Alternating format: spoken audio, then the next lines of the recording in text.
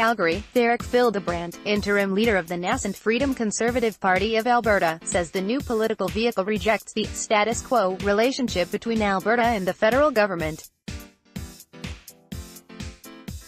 Fildebrandt, flanked by interim party president Bob Laferge during a news conference Friday inside a northeast Calgary hotel, said the FCP would demand the immediate repatriation of all powers previous Alberta governments had ceded to Ottawa.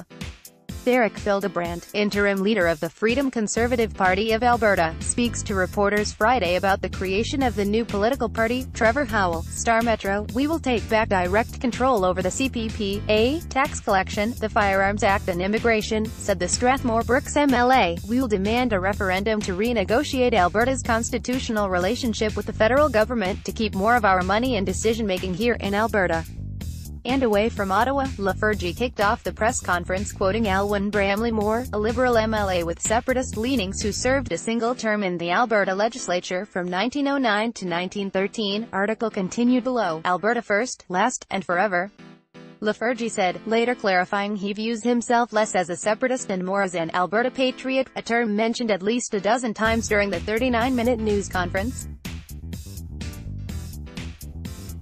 Fildebrandt broadly defined an Alberta patriot as someone who wants a stronger Alberta, with less Ottawa. He said the party would only run candidates where the NDP is not competitive, namely the vast majority of rural and small-town constituencies, to avoid vote splitting with the United Conservative Party in the 2019 election. "I think the best possible outcome is the complete obliteration of the NDP," he said, hinting the FCP would be willing to work with a UCP minority government to create the most conservative and Alberta first government possible. Read more. Fildebrandt says UCP MLAs are whipped into voting against their beliefs, so he's starting his own party trump card. Can he seize advantage to new members' history with U.S. President? Article continued. Bella Whoop nominee drama, a sign of larger candidate vetting problem in politics. MRU Pro Fildebrandt left the UCP last year after he was accused of renting his taxpayer-funded apartment on Airbnb. He was later barred from returning to the party after he was found guilty in a hit-and-run incident, and, separately, pleaded guilty to illegally shooting a deer on private land. He took aim at Prime Minister Justin Trudeau over his failed handling of an influx of asylum seekers crossing into Canada from the United States. More than 30,000 people have crossed the Canada-US border to seek refugee status since January 2017. "I want us to take refugees. I want us to take immigrants, but I've got problems with how that system is being run," Fildebrandt said. "Inviting people to come here illegally is not what we should be doing," he said. "The federal government should pay for that on their own. We shouldn't be putting a dime into it, and we should do everything we can to restrict any illegal migration to Alberta." Dwayne Bratt, a political science professor at Mount Royal University, said the FCP's mandate bears a striking resemblance to the infamous 2001 Firewall letter, in which the likes of Stephen Harper and Ted Morton urged then Alberta Premier Ralph Klein to opt out of national programs.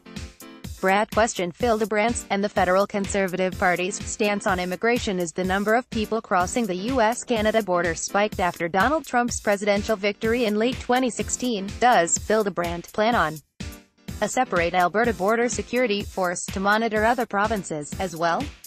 Or is this just shifting topics to "let's bash Trudeau"? "I don't think anyone is flowing across the border," said Bratt. "It's pretty tough. There's not a whole lot of people in Montana, and there aren't a whole lot of minorities that feel threatened by the Trump administration in Montana that are fleeing. I don't know how that fits into an Alberta agenda." Alberta Environment and Parks Minister Shannon Phillips said it's essential to ensure Alberta has enough workers as the province's economy grows. "We're an open, diverse, and inclusive society where we don't stoke fear and fan the flames of racism and xenophobia for political ends," said Phillips. She described the FCP's quasi-separatist agenda as outdated and one most Albertans would reject.